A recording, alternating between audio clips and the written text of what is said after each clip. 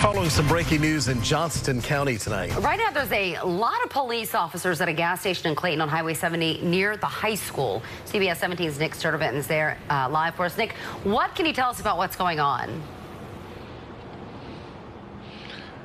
And just to update folks, a lot of those officers have left. Angela, again, we're right across the street from Clayton High School behind us. This is where officers, we even noticed some Johnston County Sheriff's deputies here. In the last few minutes, they've taken down the crime tape. And we're still working to find out what exactly happened. Again, deputies, officers are here. This is right across the street from Clayton High School. And another thing that we noticed, a lot of the nearby businesses are still open. There's a McDonald's, there's another shopping center where, and a Walgreens right across the street where folks and customers are still going in and out of. But again, still working to find out exactly what happened. Officers have taken down the crime tape.